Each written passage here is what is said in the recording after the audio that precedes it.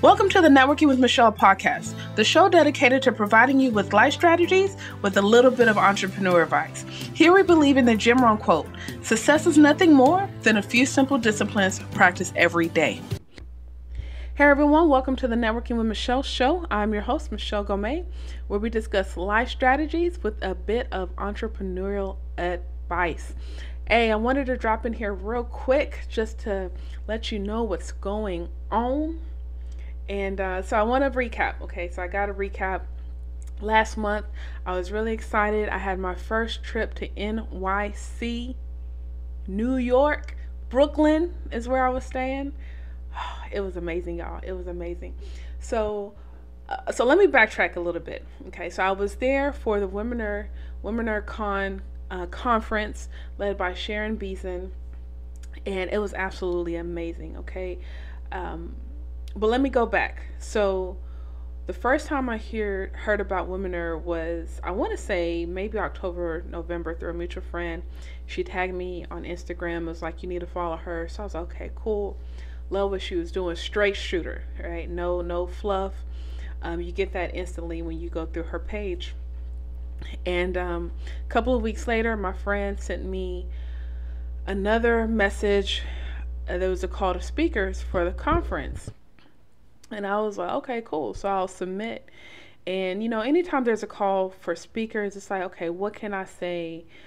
What can I say and do differently? And everyone is in marketing. Everyone's talking about branding. They're either a strategist, maybe a designer, So I was like, I'm going to put a pitch in for podcasting. Because, yes, podcasting is rising amongst African-American women, but a lot of people are new. When I say new, probably a year or less, and I've been in the game for 3 years. So I got just a little bit, a little something. So, and not only I don't talk about just podcasting, but I'll talk about building a network through podcasting. So I still put a little twist on there. So also, most of the time when you're submitting to speak for a conference, you're not getting paid, right? So you're responsible of your travel. You're responsible for everything, flight, hotel, all that kind of stuff. So this was in December. Things were okay. Like, I knew what I was getting into. So I was like, okay, I can do this. It's not a problem, right? So I submit the proposal, whatever. Communication was good. It was like, you should hear back from us by XYZ. And I submit so many proposals. I don't even keep track of it. I should really do a better job. Because usually in January, I'll just go on a binge of researching all of the upcoming conferences and submitting proposals and stuff like that. That's usually what my January and February looks like. And I'm like, if I get an email, I get an email. If I don't, I don't, whatever. So I do that. And I go to work, my teaching job, and my teaching job has changed. I actually left my teaching job at the end of March, but prior to that, they just made all of these changes. They started messing with my money, and I was like, "Ooh, I got to go. Okay, I got to. I can't stay here anymore." But they were taking money out of my pocket in so many ways, and I didn't hear anything back about the conference, and I was like, okay, whatever. And then all of a sudden I got an email, and it was like, Michelle, would you be willing to speak on a panel? I was like, yeah, cool, no problem. So I was like, okay, cool. I think they said, like, you'll hear back within 2 weeks. So 2 weeks had gone by, and it's one of those things, it's like, like you remember, but you got so much other shit going on in your life, you can't even be worried about it. It's like, if you want me, you want me. And when you reach out to me, I'll figure it out. So, and then I'm also looking for other gigs. I'm getting paid for other speaking gigs. Just trying to juggle all of this stuff called life. And then it got to a point where I was like, okay, part of it was the money situation, but it was the money in the sense that if I don't hear from this conference, it's going to be very expensive to get to New York. It was one of those things. And I was just like, okay. Haven't heard anything. And then out the blue, Sharon called me. And it was one, I usually don't answer the phone. I'm like, okay, what? I'm trying to get better on that because I'm like, I never know when it's going to be that business call. But I really believe the spirit led me that day to answer the call. And Sharon called me, and I recognized her voice immediately. And she was like, okay, Michelle, I know you pitched on podcasting, but I surveyed my audience, and they're just they're not into that. That's not what they're feeling. And she was like, I want to do a digital marketing panel, and I see you focus on content. I have a sales funnel person, and I think a marketing person. And I just sold myself, y'all. I sold myself on content marketing. And she was like, I love it. You're in. How soon can you get the contracts to me? I'm like, give me an hour, give me 10 minutes. And it was really that simple. It was really that simple. Got the phone call, started shooting the emails back and forth. The contracts were signed, I'll say within an hour or two, very reasonable, and started scouting for my tickets, and I'm going to be honest, when I got the phone call, my financial situation was crazy in the sense that, I always have enough money. Well, not always, but always do well enough to pay my bills, right? Prioritize your bills. And I was like, I have 6 to 8 weeks to pull this off. And then I was like, I can't flake out because I can't call this woman 2 weeks from the conference and be like, oh, I can't show up for, like, I'm gonna look foolish, right? And I promise you, when I got off the phone with Sharon, I will say within a week, business just started picking up. Like, things that I really don't even promote, I'm very capable of doing. I just don't promote those services. Because if you think about it, marketing is really, really broad. And there's certain things, and it's only one of me, and I contract a few people here and there. So you really have to narrow your focus when it comes to marketing or just anything in business until you can, grow your team and add other specialists in. But business just started picking up. Clients wanted more work. I was getting new clients, and not just random clients, but people I actually knew, people I actually had a relationship with. Whereas if it was a stranger, I probably would have turned the business down. But because I have a good relationship with this person or these people, I was like, okay, I'll do it, And just like that, that new business or that new revenue paid for the trip. It was like, I believe that's how God works, right? I think it's so many things. It's God, it's faith, it's just taking action. It's believing in myself, right? It's believing in myself to the point regardless of my financial circumstance, I was still prepared to sell myself to Sharon to the conference. And I say that just to encourage you and even encourage myself that you just never know what doors are going to open for you. Like, stay ready. If you just stay ready, you're prepared. You're prepared for the good that comes. Because if you're not ready, I check my bank account every morning. I could have easily said, Sharon, appreciate you calling, but, I just don't have the funds right now.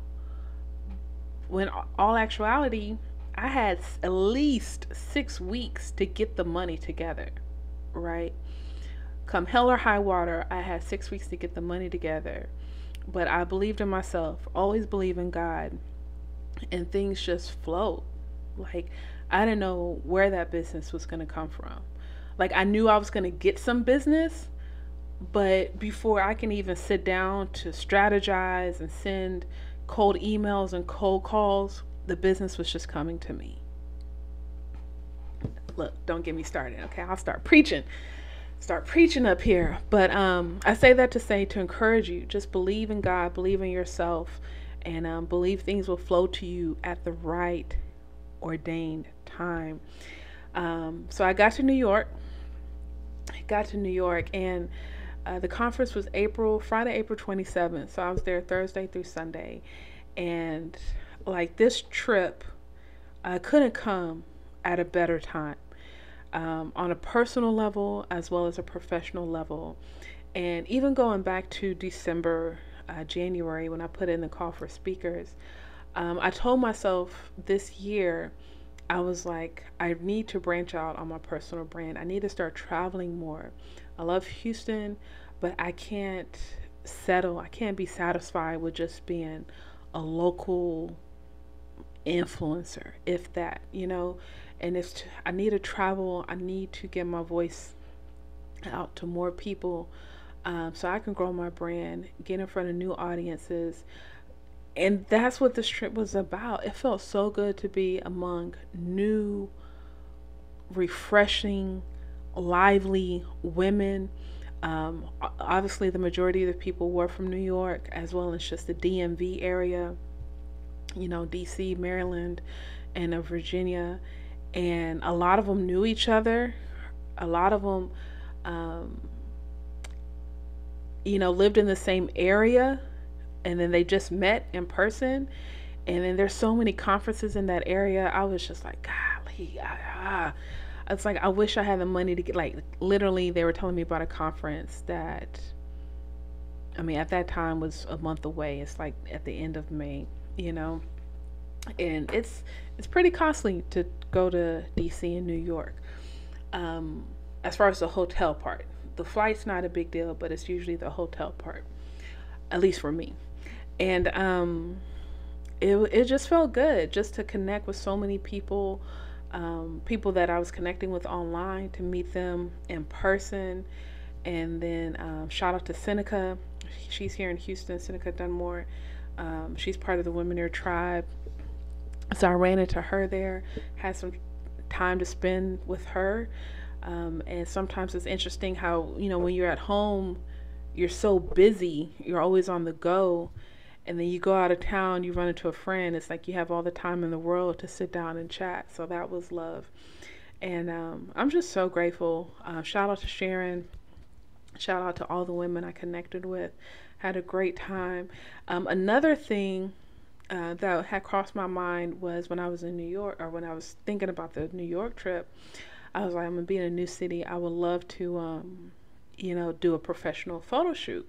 But because of, part of it was like the delay in arranging all of this, I didn't, my financial situation.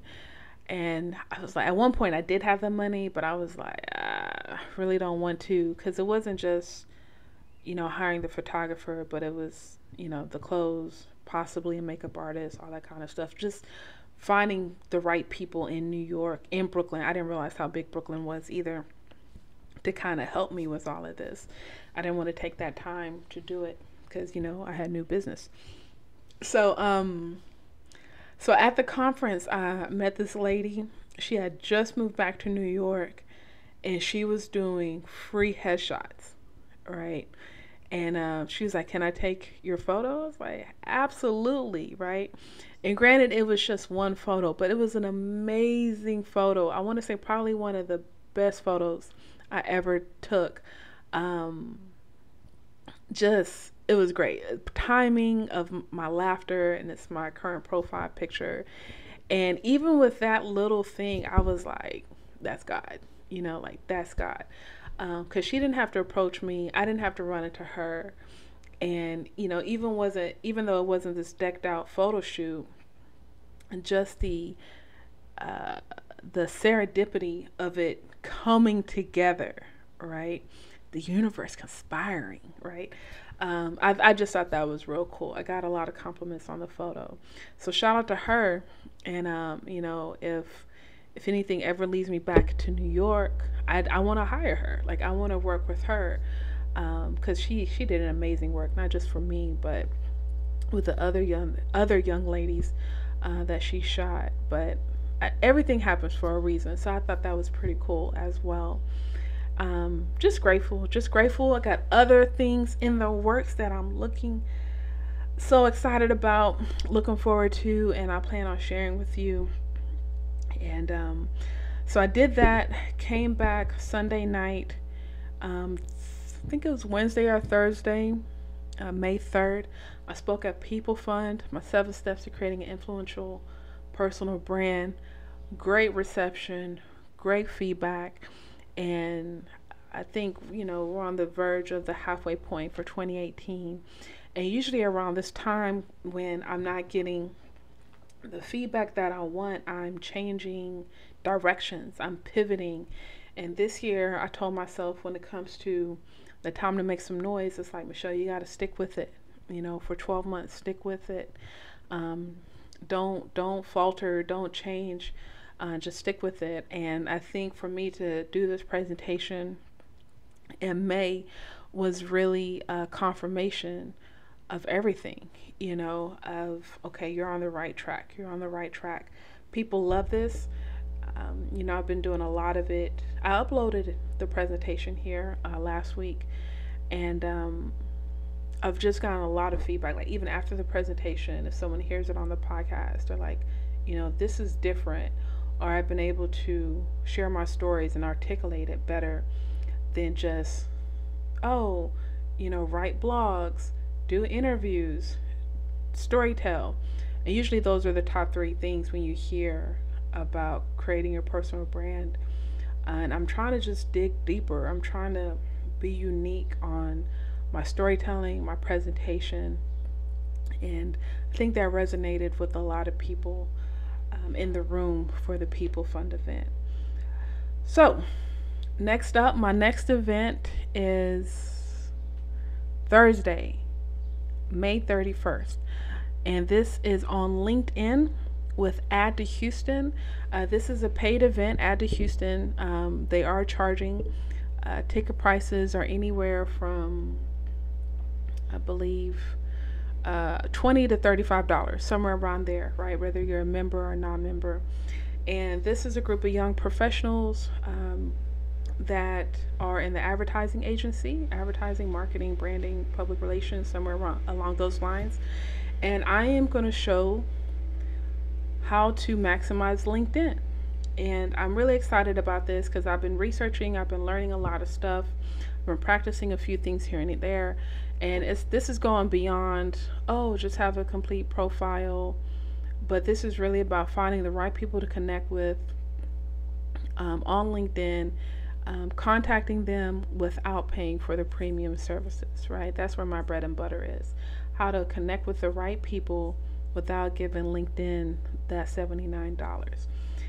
Also, what I like about my LinkedIn presentations, I don't do this, but the organizations I partner up with, they provide headshots, right?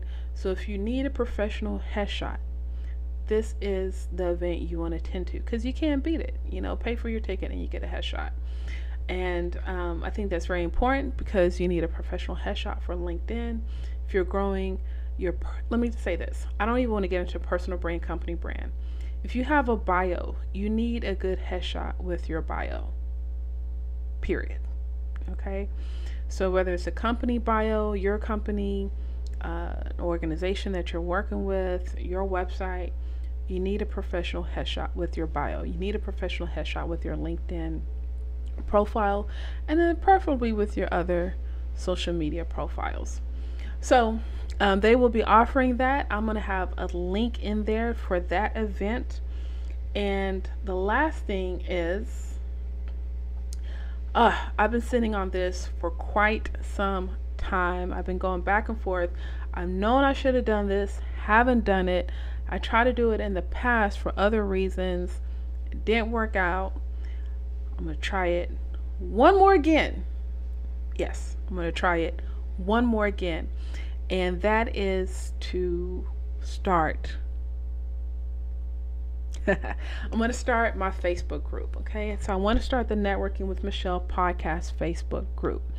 And I want this group to be a small, intimate group where it's high in engagement. It is high in interaction with myself, with others, that if you like what I provide on the podcast, but maybe you want to have more access to me when it comes to business, when it comes to extra things within the business sense, I want to share that within the Facebook group. Okay, this is a free Facebook group. This isn't, paying 20 for me. It's not about paying $20 a month to an online mastermind. It's none of that. It's about discussing episodes, right? Whatever the weekly episode is, discussing that in the Facebook group. Possibly even having podcast guests come back exclusively for the Facebook group to discuss more things. Like I did an interview recently. I felt like it was a great interview, but it could have been better in the sense of providing more strategies and tactics within their industry. And I could always get this person on again. That's not the problem. But I'm like, what if I only get this person for my Facebook group? So I want to find ways to provide great dialogue, great conversation and engagement, but also exclusive material within this Facebook group. So I'm new to this. I'm working on it. I have it set up. I'm going to have the link in the bio, but it's going to be the Networking with Michelle podcast Facebook group. And I'm already in there. But I hope you join me. I hope you see me on the other side, right? The good side. And I definitely want to make the most of it. And introduce yourself. Tell me what you need, what you would like to get out of, me, or as well as the group over time. And I just want to grow that thing because I want to see all of us succeed. Also, lately I've been on this thing about creating safe spaces, right? Creating safe spaces, and you create safe spaces, you create community. And I know people follow me online. And I'm not trying to just say follow in the literal sense, but I know there's people that follow me and we communicate on a regular basis through Instagram or Facebook Messenger and things of that nature. But I haven't been in a position to kind of gather my tribe, right? Like I know people are sprinkled everywhere. Of course, I'm in Houston, so I know a lot of folk here in Houston. But I want to really create this as a safe space for the listeners of the show, my online friends, but really want us to become friends. Because there's people that I would like to think listen to the show, but I haven't communicated with online. And perhaps this is the chance within the Facebook group. So join me. Join me on the Networking Michelle podcast Facebook group. I will definitely have the link in the bio, but you can search that right now. You can pop in. Boom, I'll be there with a smile on my face. Okay. I think that is it. On my end. We'll go. Memorial Day weekend is around the corner. I hope that you are safe. May 31st, I have the LinkedIn presentation here in Houston. If you have any events and you need a speaker, if your organization needs a speaker, reach out to me. Okay, reach out to me. And right now I am pushing hard. Pushing really, really hard. Time to make some noise. 7 steps to creating an influential personal brand. I'm doing that right now. Also, I am working on a couple of books. This is very interesting. Always got the book ideas, always writing, working on some book ideas. I definitely want to turn a Time to Make Some Noise into a book idea. I got to connect with confidence continuously in the work. And I've been inspired to do something for the youth. So working on that. That's probably going to be the easiest because it will be the shortest. But I'm here, y'all. I am working. When I'm hiding, I'm working. Okay. And of course, I'm here for you. I'm here for the people. If there's any way I can serve you, please let me know. Excuse me. Don't hesitate to reach out to me online. Once again, via social media. You can send me an email. You can jump in the Facebook group. And I'm here for you. I'm here for the people. Remember, I believe in you. I believe in you. And a personal connection leads to an influential network. Thanks for networking with Michelle.